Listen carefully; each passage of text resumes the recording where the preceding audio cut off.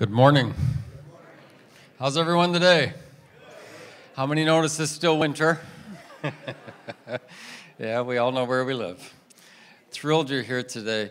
We're actually going to be just covering some things that are worth giving thanks to God for and celebrating, and some things we're anticipating that God is going to do in our future. And so we're going to begin this morning by looking at one of my very favorite passages in all of Scripture. It's Matthew chapter 16. It said, when Jesus came to the region of Caesarea Philippi, he asked his disciples, "Who do people say the Son of Man is?" And they replied, "Some say John the Baptist, and others say Elijah, and still others Jeremiah or one of the prophets." "But what about you?" he asked. "Who do you say that I am?" And Simon Peter answered. If there's one thing you know about Simon Peter, he always goes first. And he said, "You are the Messiah, the Son of the living God." And Jesus replied, "Blessed are you, Simon, son of Jonah, for this was not revealed to you by flesh and blood, but by my Father in heaven. And I tell you that you are Peter, and on this rock I will build my church. And the gates of Hades will not overcome it. I will give you the keys of the kingdom of heaven. Whatever you bind on earth will be bound in heaven. Whatever you loose on earth will be loosed in heaven." What we learn here is that Jesus has a plan, and his plan is to build a church.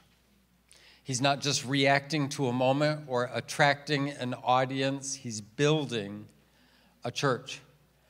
A popular toy is Legos. How many have ever tried them? Yeah. And what's interesting about those toys is they do not come assembled. You actually have to follow the instructions, and you take tiny little pieces, sometimes hundreds and hundreds or even thousands of them, to turn them into something else. There's a design, and you move from a collection of pieces to what it's intended to be by connecting the pieces. This is Calvary Assembly. The first word tells us that what our identity is and our confidence is in is based on what Christ did for us at the cross of Calvary. But it's also assembly. There's some assembly required. We're intentionally moving from a collection of people to a connection of people. That's where we begin to really see the design that God intends for us. We're a local expression of the church that Jesus plans. And by no means are we the only church. There are lots of churches in our community and in our nation and in our world that are doing phenomenal jobs. In fact, we're cheering every one of them on. We're honored to be considered one of them. Some people think that churches down the street or in the community are our competition. Aren't you worried about your competition? There's no church in our community that is our competition. It's everything else you can think of to do on a Sunday that is our competition. And so we're grateful. Every time houses of worship are filled with people who are focused on God and discovering what his intention is for their life, we think that's a win. So Jesus has a plan to build a church, and he's building a church where people can develop a personal conviction about who he is. See, popular opinions about Jesus doesn't change anyone. He starts out with a question, what's the general consensus and culture about me? But then he moves to this, who do you say that I am? And Peter blurts out, you're the Messiah, the Son of the living God. And Jesus told him that this wasn't just a collection of opinions that he kind of consolidated. This insight actually came from his heavenly Father. And it's one of the reasons why we invite our friends and family, our co-workers, our neighbors to join us in worship, is because we know technically we can't change anyone's life, but we can create an environment where a connection to God could be made, and he can change their lives. So I'm going to be referring a lot today to some information, and you'll find all of it in case you don't turn to the page fast enough. It's all here, and it's all in your hand, and you can take that home with you. But last year, we know that people who filled out a connection card, 291 first-time guests. They'd never been in our church family before, and they came. How many think that's a really good thing? Yeah, it really is. And 78 people in 2019 actually made a commitment to Christ, saying, we have realized that he's not just a good teacher or a good person, but he's actually the Savior of the world. Yeah, I think that's really good.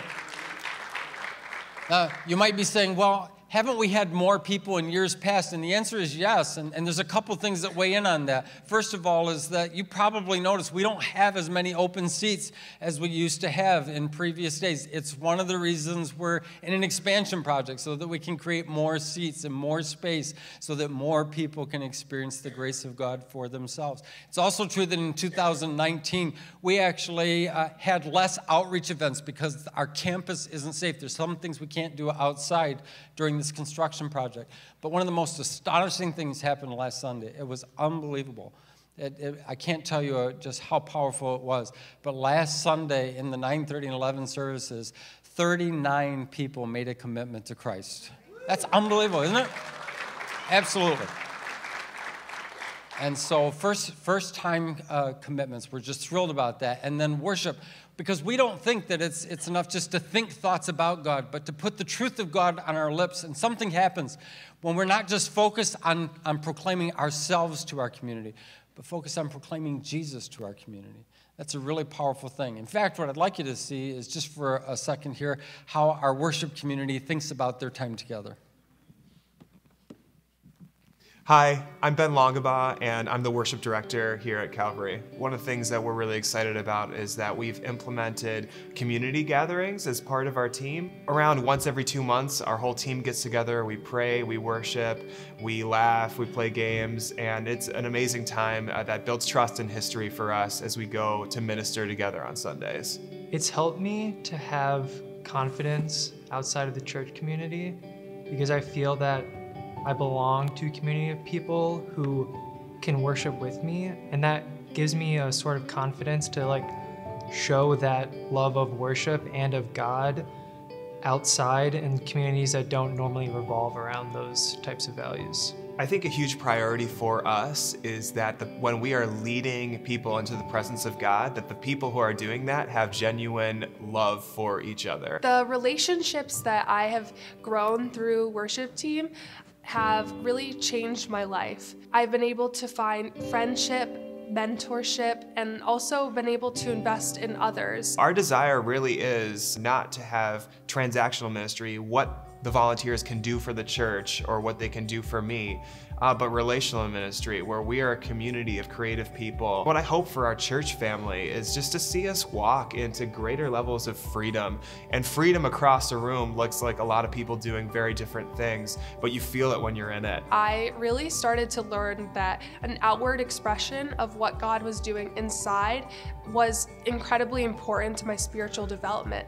It's taught me that I can express happiness and I can express joy and positivity and not really be afraid of people seeing that or judging me for it. I just know that there's so much fruit to come forward from those times in our church family's life, and I look forward to seeing us together walk into that more this year. Can we just express our appreciation to God for those who help lead us into His presence? Yeah. So this last year, as always, we track attendance. You probably have been around here long enough to know that we never make attendance a goal. Our goal is to serve as best we can whoever God brings to this place.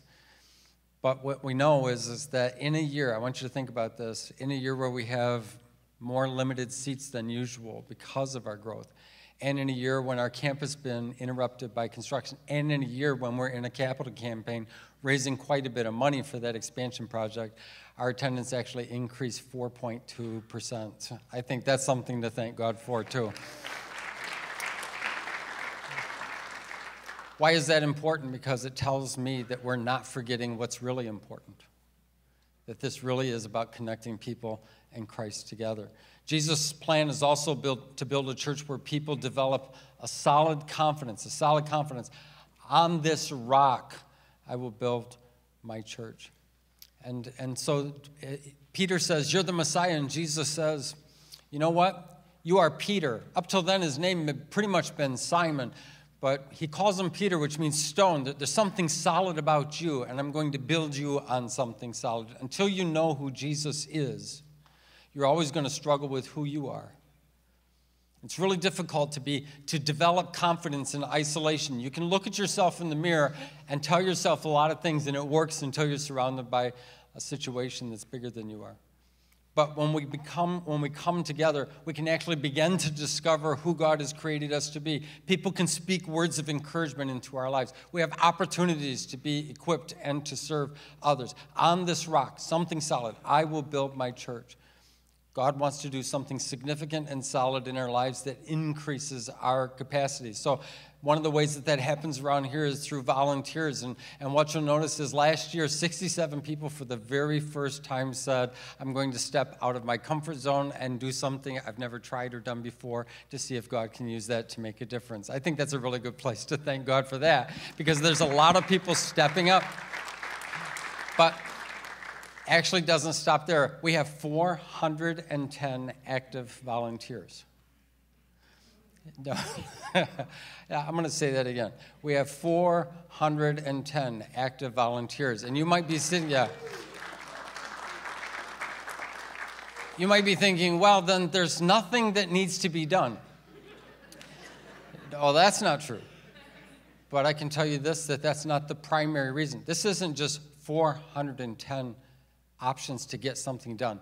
This is 410 people whose hearts are being activated in the discovery of who they are and what God has called them to do to make a real difference in our world.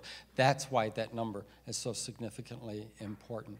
And so 410. We actually track the volunteer hours at our church family, and almost 21,000 hours was donated by people who were willing to serve. If we paid them minimum wage, which a lot of those tasks, you couldn't pay someone minimum wage and get them done. But if we just paid minimum wage, it's almost $250,000. That's the investment of people who are being activated by the grace of God in this house. I think that is absolutely phenomenal. I really do. Amen.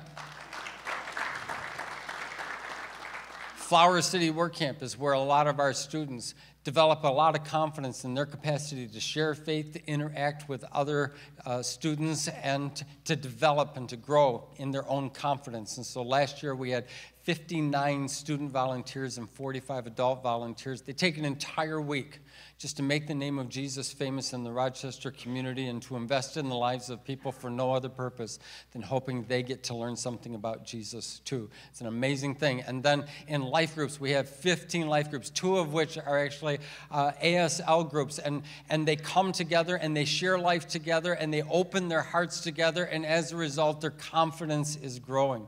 We don't gain confidence by hiding. We gain confidence by getting together and sharing life together. And in fact, I actually had a meeting yesterday for a couple hours with another church, and they were asking some of the things that Calvary is doing, and they had sent in someone secretly to spy on us on a Sunday, and we didn't notice, and because we're not looking for that. And they said, you have so many young families and so many young people and so many college and young adult. And I said, we really do. But it would be a mistake to think that that's our only demographic in our church family. In fact, I'd like you to see this. Hi, I'm Dolores Laraca, and I've been at Young at Heart for probably the last 12 years. And I'm Charlie, her husband. I am David Stahl, and yes, we've been here about 3 years. Mm-hmm. And I'm Debbie Stahl, same thing, about 3 years. I'm Dorothy Reed. I'm Ken Reed, and we are leaders of the Young at Heart ministry here at the church. Young at Heart has started traditionally as a luncheon of seniors that met at the church, and we've carried on that tradition. And it's also a place where we get to share testimonies, have our faith encouraged by those testimonies, share fellowship, as well as pray for one another and for any of the needs that people might bring. I look around and I see people that have lost a child, or they've lost a spouse, or they've gone through, a suicidal depression, which is the case for you. And I was there with you, but you were going through it in a different way than I was. And I think that's encouraging to know people can go through all kinds of stuff in life, and Jesus is there with you, just like the song. And you can go, I haven't had to go through that storm yet, but God's been faithful, and He will be. And so that's encouraging to us, just to know that you've got people that'll stand with you too. Well, we do have Jesus at the center of what we do. But what makes us passionate about Young at Heart is the people that come. Yes. The people give us energy, and it's just so great to see people coming together, sharing, having fellowship, and the testimonies that we share. The church is like a family here. And Young at Heart is allowing the seniors to all get to know each other so we can identify each other and welcome each other, and we don't get lost. It's more than just coming together once a month.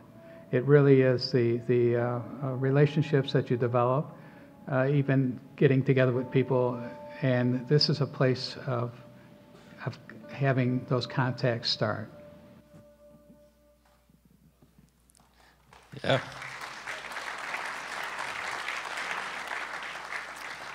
I am so thrilled that the grace of God doesn't have a height limit or an age limit. You don't have to wait till you get old enough to experience it, and you don't have to age out of it. It doesn't matter what your age or stage in life, the grace of God is available. And then there's our adventure kids. We have over 115 kids on average every single Sunday in this facility, which is a lot of kids. And they're served really well by amazing volunteers and people who want to invest into their lives. On Wednesday evenings, we'll have over 60 kids that gather. And that's not including our student ministry, where there's almost 60 of those who gather.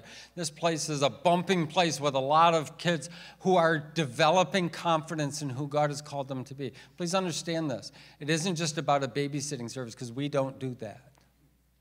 We make an investment into the lives of children and students who are going to walk in paths, and they're going to show a world what grace looks like.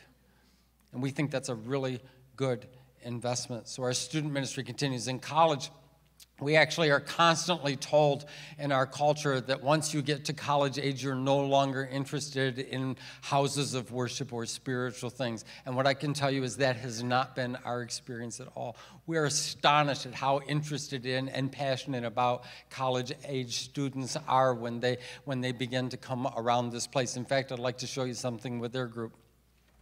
Hi, my name is John Embarca, and I'm the College Ministry Director here at Calvary Assembly of God. Today, we wanted to give you some time to get to know some of our students and also give you an opportunity to hear about their hearts and the reasons why they choose to come to a ministry like Outpost.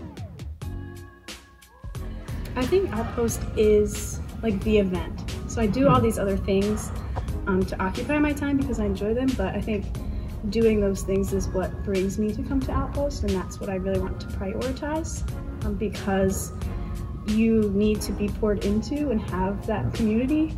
We laugh and cry all within the span of 10 minutes, and it's awesome, and there's no other place like it. For me, it's so important to invest in the church community, and it's become the highlight of my week. It's just a time where I can focus on things that really matter. So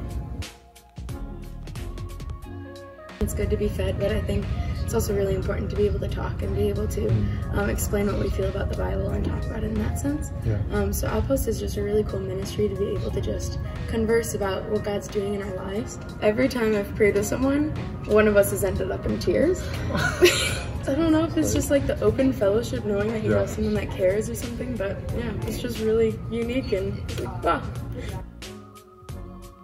Not only are we diving into topics about our faith, we're also in a community where it's not just, oh, we'll talk about this once. We're going to sit and we're going to encourage and be a part of each other's lives while doing that and building each other up and being accountable.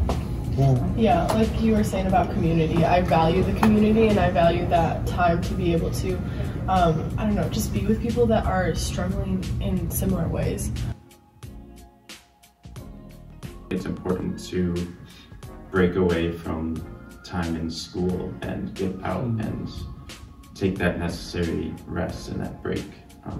When we started, there was like one night every other week, and there's only like 10 or 15 people, but now we have 10 or 15 people going to 3 nights a week. And so just seeing like all the new people in one place was really encouraging, just to see how far it's come.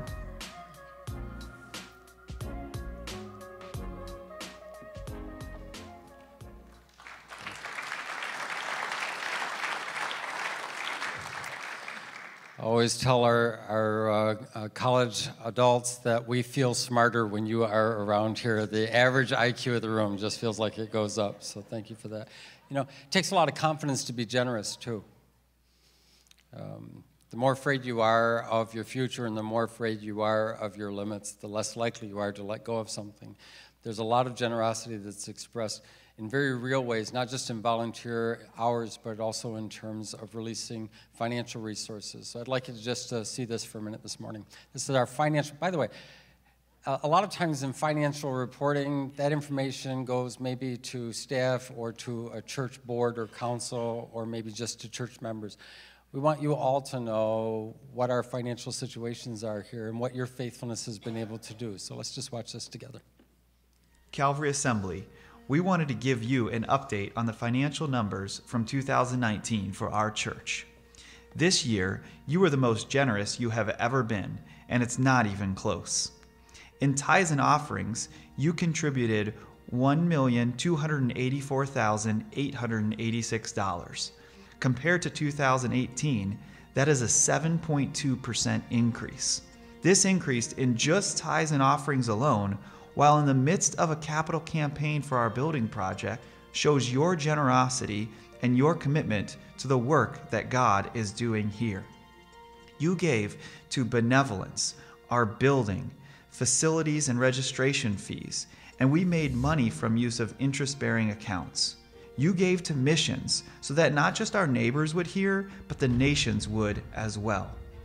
All of these numbers bring our total income to $1,351,926. And that's not even including your giving to Next, but more on that in a moment. Real ministry requires real resources, and your generosity is what fuels reaching our community. Our 2019 annual expenses, not including the building project, were $846,784. Now allow me to break down these expenses. We invested in a facility to gather and worship Jesus. We invested in ministry that changes lives every week of the year. Office supplies to help spread the word. And our church was honored to give to missions more than $13,000 above and beyond what was contributed as designated funds. Our payroll includes money invested in our 20 staff who help lead and disciple our church.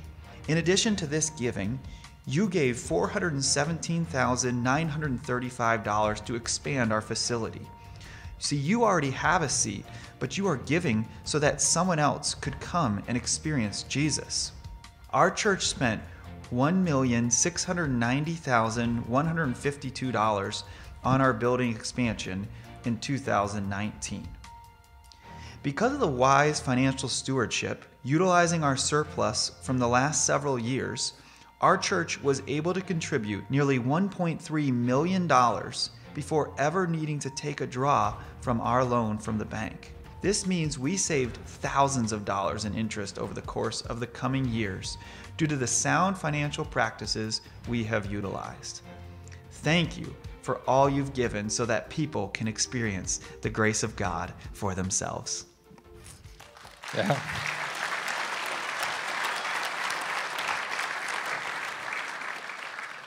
You have trusted us with so much, and God has trusted us with so much. And the fact, I will tell you, I have never heard of a church that actually increased in their regular tithes and offering giving, general fund giving, while they were in a capital campaign. So many times what people do is they'll take money out of ministry and put it towards facility. And I can't tell you what it means to me to know that you didn't prioritize brick and stone and wood and carpet over people and places who need God's grace. And you went above and beyond. And so in a year of a capital campaign and a construction project, we actually saw an increase in our general fund tithes and offerings of 7.2%.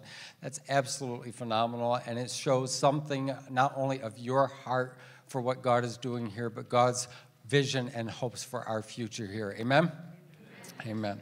So you were very generous. Just want to end on this point, is that Jesus is building a church where people become a freeing influence, a freeing influence. Jesus really uses an interesting picture. He says that the gates of hell will not be able to withstand the unrelenting influence of grace. So often we actually see the church as under some kind of pressure from the forces in our world that are seeking to snuff out our light or diminish our influence. And Jesus gives us quite a different picture of what the church is. We're not huddled up behind closed doors trying to withstand the onslaught of ideas that will somehow weaken our resolve. Jesus says that it's the gates of hell that are not going to be able to withstand the unrelenting invasion of grace. That the church presses against gates and hinges and locks and bars that begin to hold people back and keep them from the life that God intended for them. And freedom begins to invade that. We don't just do that in this place. We do that through missions. One of the things that's true is if you give to Calvary Assembly, you're not only giving to ministries here, but we share that with overseas workers around the world, and we're very glad to be able to do that. We see opportunities for things like oil change ministry, where people in our community who are maybe senior citizens or single parents or spouses of those who serve in the military, we think that helping them maintain healthy transportation is in their best interest. And so we actually change their oil. Twice a year we do this. We change oil for anyone who asks and no charge to them. And then there's 240 gifts were given last year because someone's parent was incarcerated. And Christmas is going to look quite different, but your grace showed them something very different than what they were expecting. And 47 backpacks sent to a school, people you've never met, but you heard about a need, and so you decided to make a difference. Run to the end, where the thought of little children whose lives would be broken and shortened by human trafficking was not acceptable to us, even though we would never see them in person. And so people who don't walk, walked, and people who don't run, run, and people who don't usually serve, served. And the result is that over $20,000 was given to help those precious children have a very different future than anything they could have imagined, but not more.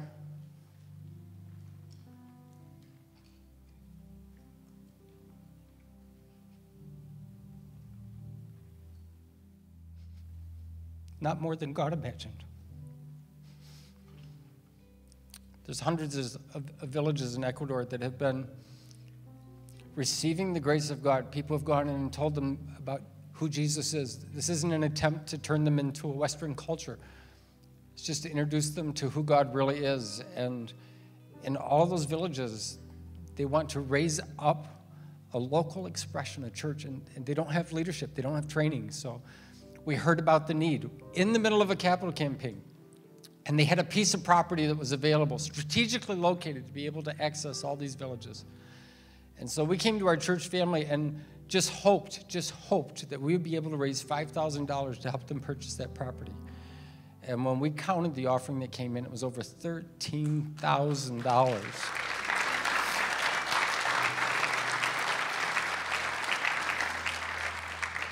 Because the grace of God is for our neighbors and for the nations. It's for everywhere, everyone, now. You probably are aware I'm sorry, I'm a mess today.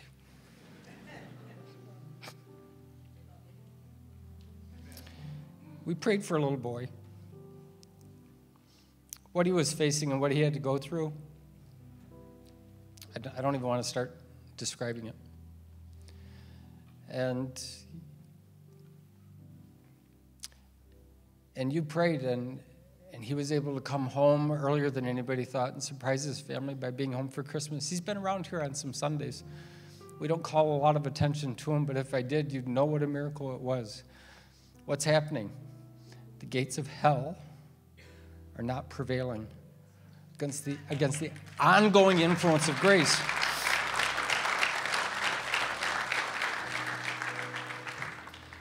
I talked to a man yesterday on the phone, really difficult situation. beginning of 2019, his wife faced a battle for the second time against a disease that this time she wasn't able to win. They've been attending Calvary Assembly for 5 years, and he told me every time they rolled onto the campus on a Sunday morning and they got out of their car, the first thing she would say is, "I'm home." And you say, well, but she wasn't healed. I talked to this woman several times before she relocated. This is what she told me. If God heals me, I win. And if God doesn't heal me, I'm in his presence and I win. I can't lose. Do you have any idea what kind of freedom that is to be able to utter those words and mean it? Disease may have invaded her body, but the gates of hell did not prevail. Grace still wins. Our rooms are full, our classrooms are full, and there's a lot of excitement about being in a room that's filled full of people, and I have to tell you, I feel such an incredible tension when this happens. Such an incredible tension, because I love seeing every seat filled with people who are experiencing God's grace for themselves, but I always worry that we don't have a seat for someone else who needs it. I've seen people pull in the parking lot and then pull back out. I've seen people walk into the lobby, look through the doors, scan the room for a seat. When they don't see it, they just go back in their cars and they go. And that's not... I just can't see God saying, if you're full, you're finished. That what God has for the church across the world, for the church and a local community, for you, for your personal lives, that there's always a next step, that God always invites more. That he doesn't just say, he doesn't have a seating capacity. I mean, by law, we have to have one here. But how many are grateful there's no seating capacity limit in heaven? Amen? So, would you stand with me?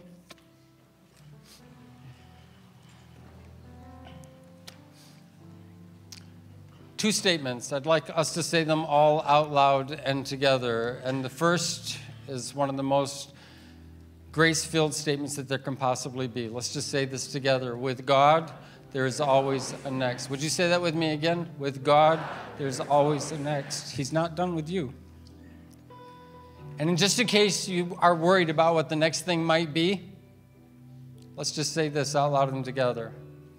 The best is yet to come. Let's say that again. The best is yet to come. Father, thank you. You have been so good and gracious to us. And as good as you have been, we have every right to expect, not because we're entitled, but because we know of your grace, that you're going to do even greater things in our lives. In Jesus' name, amen.